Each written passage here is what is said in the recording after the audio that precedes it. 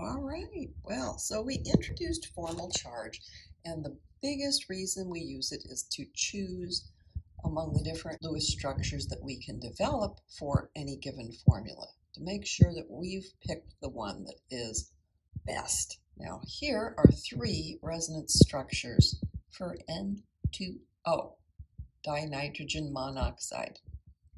Now, you will notice, first of all, that we have the N's and then the O. We do not have O in the middle, even though, hey, it's two N's and an O. Why couldn't we put one with an O in the middle? So let's start with why not? Okay, well, if it's going to be in the middle, we know we've got this to start with, right? I guess we better do a little count, though, because that's what we always need to do. Two nitrogens that bring in 5, that would be 10 electrons, and an oxygen that brings in 6. So I have 16 electrons to work with. What should I do with this? I mean, I've already put 2 and 4. I could do 6 and 8 because, after all, I know I need an octet on that oxygen, right? Because the oxygen is the most electronegative, it's going to get its octet first, right? So if I try to do that, I'm going to end up with 2, 4, 6, 8, and then like this. Okay, so 2, 4, 6, 8, 10, 12, 14, 16. What would the formal charges look like on this? Well, the oxygen had come in with 6, and now if I look at it, I see 1, 2, 3, 4. Oh, that is not good. That would be a formal charge of +2. And the nitrogens came in with 5, and now they have 1, 2, 3, 4, 5, 6. So they're each at a negative. All right, so those formal charges are very high, okay? So the formal charges are very high. That's not promising to begin with. And even worse, between nitrogen and oxygen, oxygen is the most electronegative, and yet we have a positive formal charge on it. We would expect, if you have 2 like this, that the positive formal charge would be on the more electropositive and the negative formal charge would be on the more electronegative element. So when you consider that oxygen is electronegative compared to the nitrogen, it should have the negative formal charge. It didn't happen. Darn it. So this is just not an option. So we're just going to go ahead and work with these that were developed up here. They've already been written, so we can sit there and analyze each of them. So the first one was this, and we're just going to formalize. What are the formal charges here, right?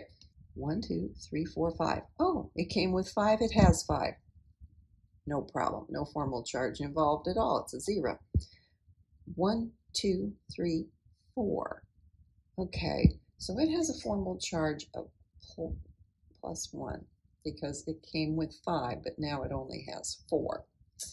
And this one, 1, 2, 3, 4, 5, 6, 7. It now has 7 electrons when it came in with 6 electrons.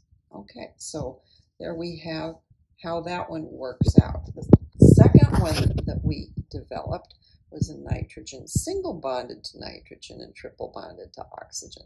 Okay, there's the second one. And let's look at the formal charges there. All right, so I make my little circles. 1, 2, 3, 4, 5, 6, 7. Oh, it's got 7 electrons now. That's not too good. Okay, it had 5, now it's got 7. And this one, 1, 2, 3, 4. Okay, well, that's a positive formal charge there. And 1, 2, 3, 4, 5. Okay, and another positive charge. Now that's, if possible, that might even be worse than the one with the oxygen in the middle, but because all 3 have formal charges on them. Okay, and lastly, N double bond N double bond O. All right, now let's look at that. 1, 2, 3, 4, 5, 6 had come in with 5, has 1 more electron than it used to. This one has one less electron than it used to, and this one's at a 0. All right, so this one is just no, that is not the best possibility. These two are still in the running because it's a single positive and a single negative formal charge. However, when we look to see where the negative charge is, we find in one case it's on the oxygen and in the other case it's on the nitrogen. Since the oxygen is more electronegative, this is the best possible Lewis structure for dinitrogen oxide.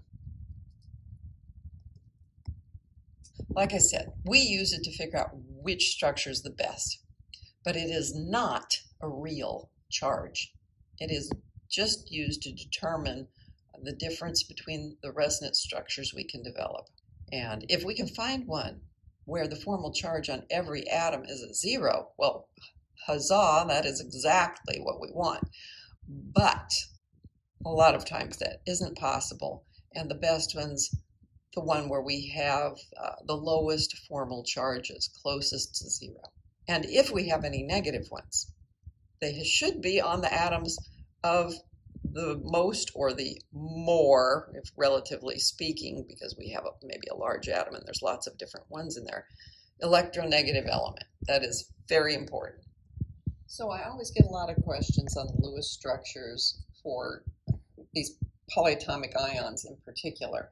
So let's just do a couple. Phosphite, PO3 with a 3- charge. So we go and we say, there's a phosphorus, it's going to bring in 5 electrons. There's 3 oxygens, each of which is bringing in 6 electrons.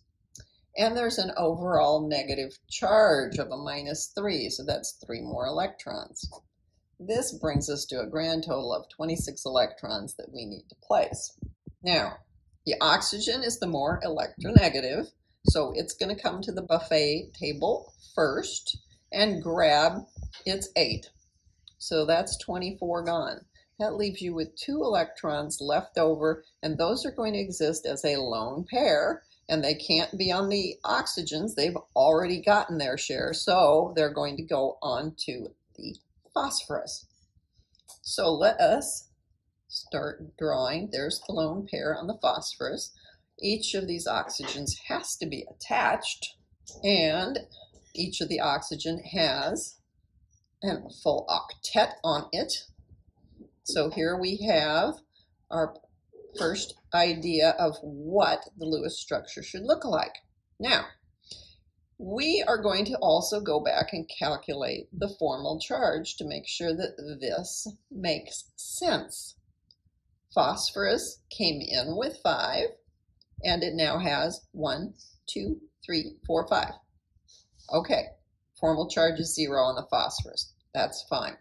The oxygens each came in with 6. Every one of these looks the same as the others because it's a single bond to the phosphorus and then the rest of the lone pairs. So 1, 2, 3, 4, 5, 6, 7. So it has a formal charge that is a single negative. Every one of these has that. And that's okay, because overall, using the, I should put brackets on it, but in the book they just put this one corner of the bracket. This is an ion. It should have a -3 charge on it. And there they are, 1, 2, 3, the formal charges add up to the overall charge. So this makes perfect sense. Now let's do one more that I often get asked about. And that is nitrate. Nitrate is NO3 and it has a single negative charge. So once again, we'll do the 1 nitrogen at 5. It brings in that. The 3 oxygens are each going to bring in 6. So that's an 18. And 1 more electron for the charge. So overall, we have 24 electrons to place. There are not going to be any lone pairs because the 3 oxygens each come in, grab their 8, and leave nothing behind. So no lone pairs. So if I draw this, I might start by drawing nitrogen and each bond out here. Now you'll notice I'm breaking from my tradition of doing it north, south, east, west That's because I know that these are going to spread out in this pattern. We'll talk about that in the next chapter, but I know they're going to spread out in this pattern. So I'm going to go ahead and put the oxygens all out here and do this. Now, if I do this so that all of the oxygens look exactly the same, I would find that each one of these had a single negative for its formal charge. Goodness, well, this is just messed up altogether. The formal charge would be a positive 2, and we're breaking the octet rule for the nitrogen. So this is not good. No, not good at all. So we're going to end up taking one of these lone pairs and saying, you know what, let's make that an additional bond. Now, it wouldn't matter if I did it to this one or that one instead of this one. That would be the 3 different resonance structures. But here I can just say if I do that, then these will remain with the single negative formal charge. This will get better. Instead of being a +2, it'll be a +1 for its formal charge. And this one, okay, so this is gone because it went there. 2, 4, 5, 6. Oh, came in with 6, has 6 now. This has a 0 formal charge. Now, if I look at all of the formal charges that exist, I've got 1 positive, 2 negatives. That adds up to a single negative, which is what I want. But that's one of the 3 structures, like this. Or you could draw it with the double bond down here or over here. It can't indulge in hypervalency because the nitrogen is not low enough in the periodic table. It's in period 2. It has 2s and 2p orbitals, but it has no d orbitals because no d orbitals exist